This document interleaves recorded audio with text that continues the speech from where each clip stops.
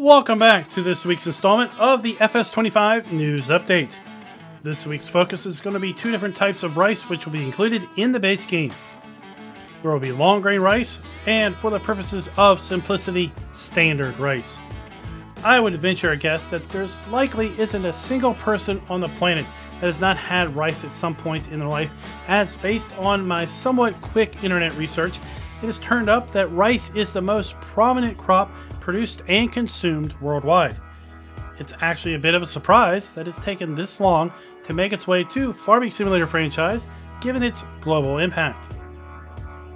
Before we dive into how to create rice fields, let's look at the two different types of rice with respect to their growth schedules.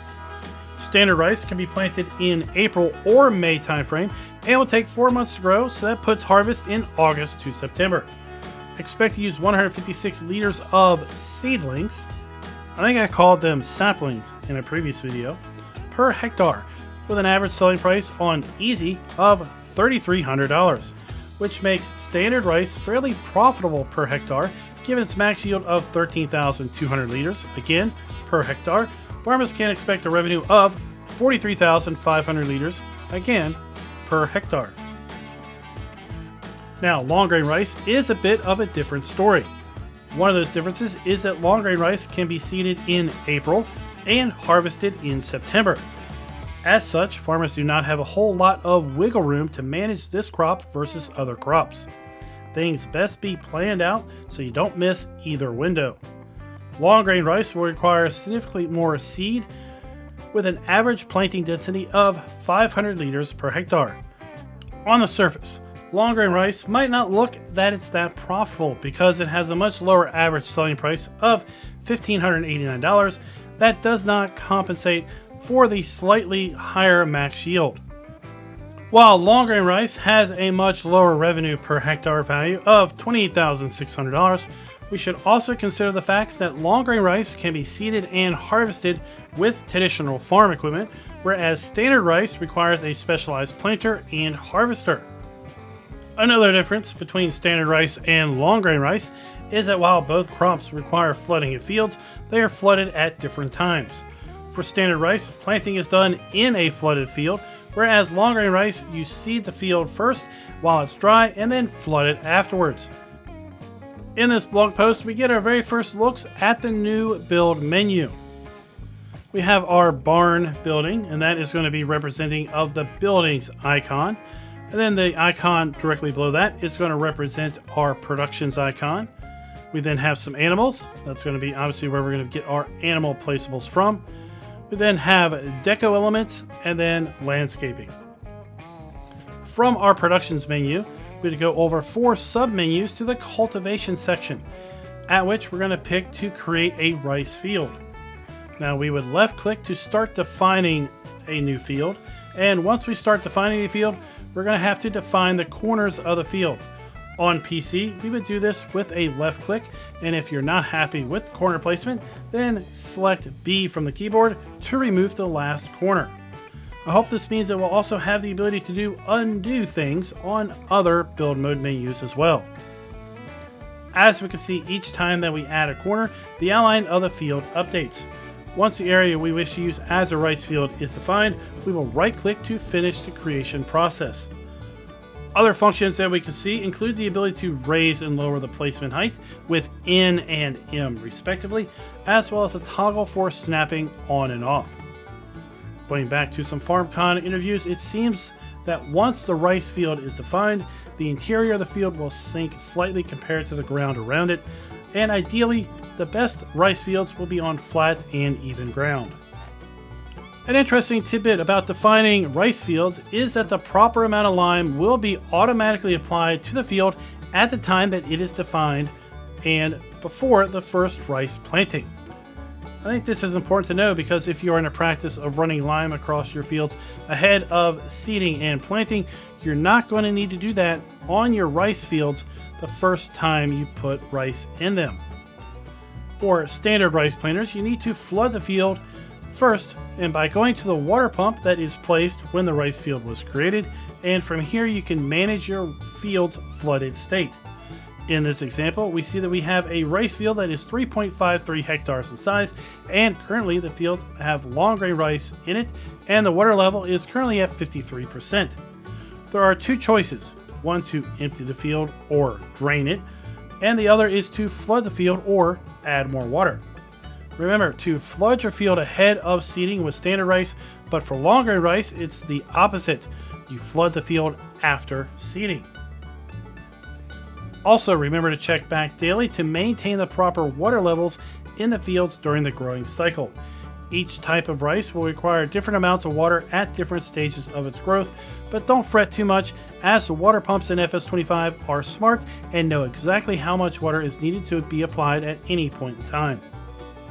Now, that doesn't mean you can Ronco your rice fields and flood them once in April and be done with it.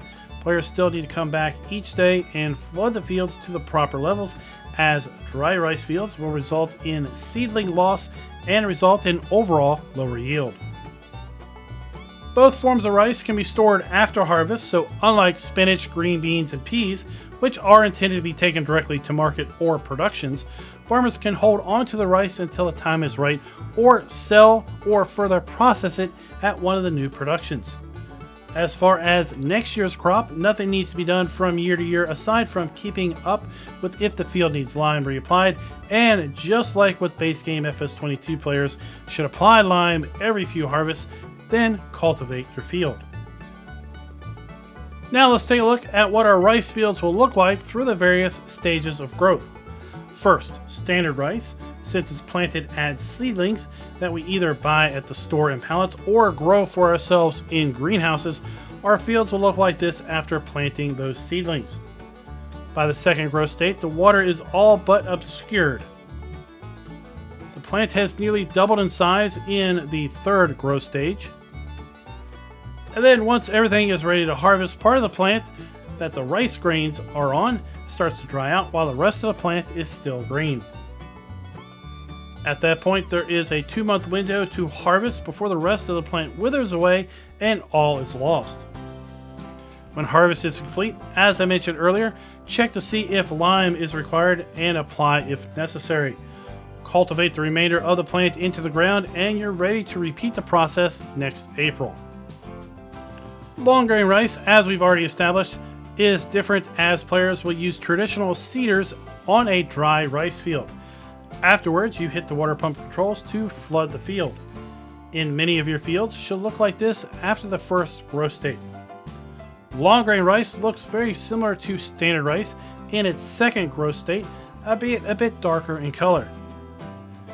It's more of the same story with respect to the third growth stage, maybe a bit more grassy looking, and again a little darker than its standard rice cousin. Where standard rice is ready to harvest is a mix of green and light brown. Long grain rice is a mix of green and dark brown. Unlike the 2 months that we have to harvest our standard rice, remember long grain rice has just 1 month window. Therefore, there's a higher chance of missing that window and having despair set in if you see your field look like this.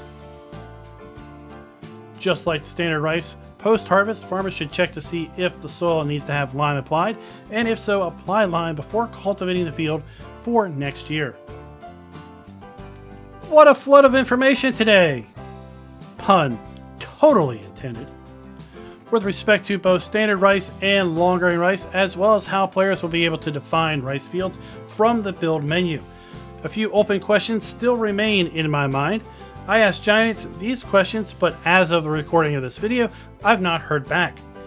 If I do hear back, I will put responses in the comments below and pin that comment. My questions are: 1. Can we define a rice field outside the bounds of an existing field?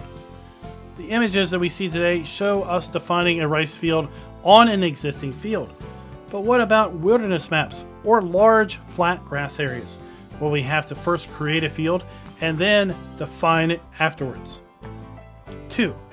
If we can define a non-field space as a rice field, does it change the ground texture in any way, like when we draw grapes or olives on the ground?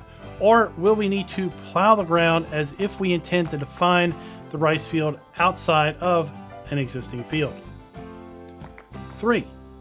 Will the process of defining a field force a particular ground state on an existing field? For example, if we take a harvested field of wheat and then want to make that into a rice field, will defining the field convert it to a cultivated state, or will we need to cultivate the field before or after the fact to prepare it for seeding of rice?